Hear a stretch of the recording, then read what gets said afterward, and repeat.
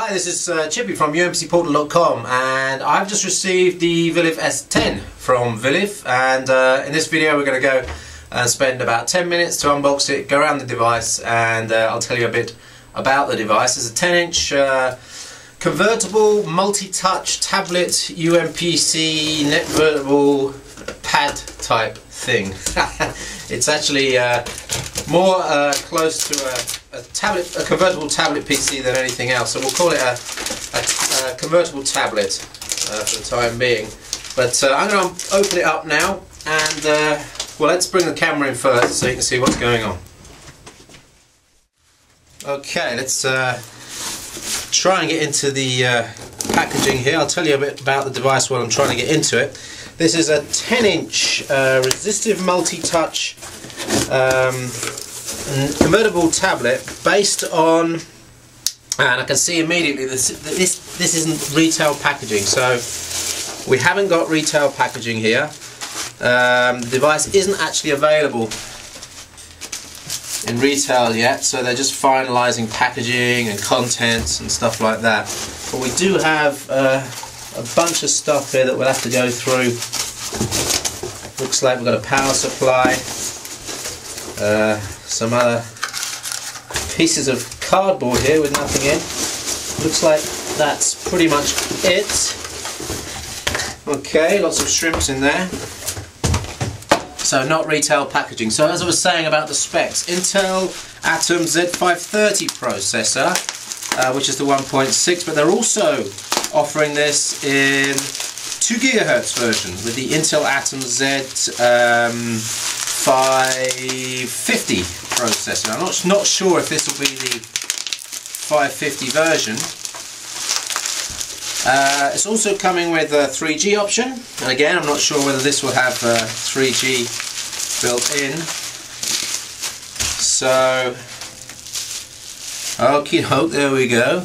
There it is. Actually, it's looking even nicer than when we saw it at at CES and IDF. And this, I'm told, is about 98% complete. There's still a couple of weeks to go before they have it finished, I'm guessing. But let's have a look quickly around the device. There you go, and there's that convertible aspect of it. You've pretty much got a tablet PC there with a multi-touch screen. This one's running Windows 7 Home Premium. But let's take a quick look around the device first. So from the left hand side, USB. This is a mini USB port which uses Viliv's interesting file transfer software. You basically put a USB cable in here to another PC, it fires up some software on each PC that allows you to do file transfer in a very, very quick way. Another USB 2 port then. We have here underneath a collapsible stylus. Moving around to the front, there's the SD card slot. It's very thin across the front, so there's actually nothing there. Looking extremely slim, it's really nice. And then on the left hand side here we have, that's a headphone out, might be a headset port, and then we have this multi-IO port, which is Viliv's port that gives you analog video out, VGA, S-video, composite and component, I believe. There's the DC in. There's also on this side the VGA, a separate VGA out port. So looking underneath the device, it's fairly neat and tidy. We've basically got a battery compartment here. Let's just open that up and unlock it to see if there's a 3G slot in there. Okay. Not seeing, that's probably the SIM card slot just in there, although it's not marked up. So the battery's pretty large. I think this is about a 45 watt-hour battery, equivalent to a very high quality 3-cell on a netbook. Pretty lightweight. There's no markings on the device, so clearly not. It's just not a production battery yet. So let's just lock that and lock that here. Okay, that's good. And then this, actually I'll have to take the battery off again, investigate this part. Let's have a look, see what this is. Is this going to be something special? I don't know. There's a high possibility that I'll break that. It's not coming out very easy, but it definitely says, there we go. There you go, access to hard drive. Now that I think is an SSD in this. It comes with 32, 64 or 128, and that's a ZIF connector there. So if you're thinking of any sort of upgrades, that's where you'll be doing the upgrades from. Now, of course, I'll have great fun trying to get this back in without damaging it. In fact, I might actually leave it off. Nope, we're okay. Right, popping that all together again. Let's open up the device. And there you have a very neat looking 10-inch device. The keyboard is actually pretty good. I've tested this out a number of times before. Left and right shift key single, left and right mouse button on the pointer, and the pointer is not huge.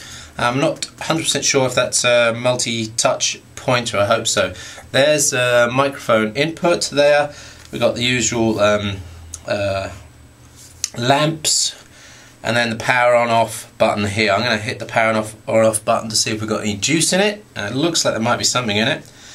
Up on the top we've got a webcam, and this is the multi-touch resistive screen, 1024 by 600.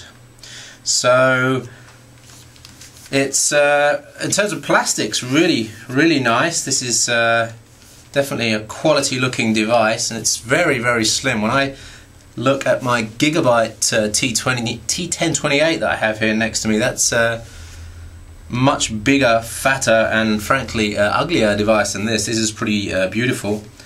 And here we're booting into Windows 7 Home Premium. So I'm just going to log into that, move the camera angle, and then show you some views from Windows 7. So we're booted into Windows 7 now, and I've checked out the device. We've got a 1.6 GHz processor, 1 GB of RAM, 3G module is included in this. The multi-touch is working, and we've got Windows 7 Home Premium. So I've set it up on the Wi-Fi already, and we can go to Explorer. I can do a quick demo maybe of the pinch to zoom on the website. Let's go back to normal size, and then we can do a quick pinch and zoom out like that, and a pinch to zoom back in again like that. The responsiveness of this is not that good. So there's absolutely no physical aspect to the touch. If you know what I mean by physical, for example, the iPhone, it responds exactly to when the moment you touch it, whereas this is taking its time to recalculate and to re-render the web page. So considering that you could do this actually on the multi-touch pad as well, I believe, trying to work out whether you'd use this for web browsing. Probably not. So let's go to Paint. We have Paint installed here, and I can quickly demo the where's Paint? Can quickly demo the multi-touch and the fact that it's 3 points. So let's get a nice thick line for you. We've got 1 point touch, 2 point touch, and 3 point touch. There you go. So let's clear that again.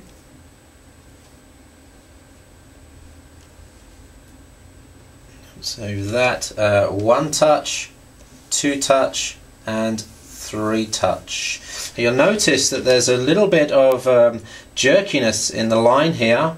It's either indicating that the sample rate is not that good, although with single touch the sample rate for the resistive touchscreen looks pretty good. What's possibly happening there is that it's simply a processing issue. Paint is struggling to keep up with 3 points at the same time. Okay, right, I want to show you something which will be important for many tablet users before we just shut this video off. Of course, we'll be doing full tests, and on Monday, next Monday, we'll be doing a live review session of this at umpcportal.com/live with JKK Mobile, who also have a S10. But let's just flip this into no auto rotate on this. Maybe I need to set that up. But what I really wanted to show you was the problem of vectoring. Now, vectoring doesn't occur as it does on a traditional pad. As you can see, I can type here quite well, but what's happening underneath is that you're getting the second point registering on the screen. So although there's no vectoring, you really do have to still keep your finger off. There's no palm rejection in the technology. And that's also important for when you go to text input, and we'll just demonstrate that now by going to the text input panel. And if I pull out the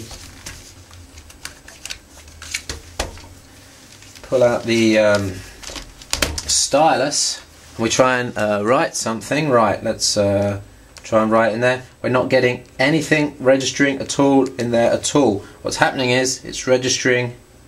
In fact, if I was to put the paint application down there, you'd probably see it registering. Yeah, it's registering in the paint application because I'm resting my thumb, my finger on the device. Now if I go to the side,